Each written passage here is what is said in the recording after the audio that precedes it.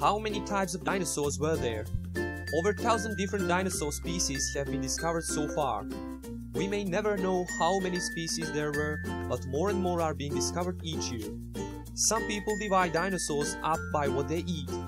Plant eaters are called herbivores and meat eaters are called carnivores. Another way to group dinosaurs is by when they lived. Many people incorrectly assume that all the dinosaurs lived together at the same time. This was not the case. The dinosaurs lived during 3 periods of Earth's history. The first was the Triassic period, 225 million years ago.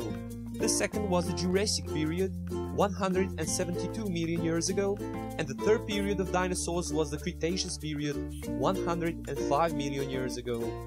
Just like modern animals, the different types of dinosaurs were related to each other. Biologists use the terms order, family, genus, and species to classify dinosaurs and to indicate how closely different types of animals are related.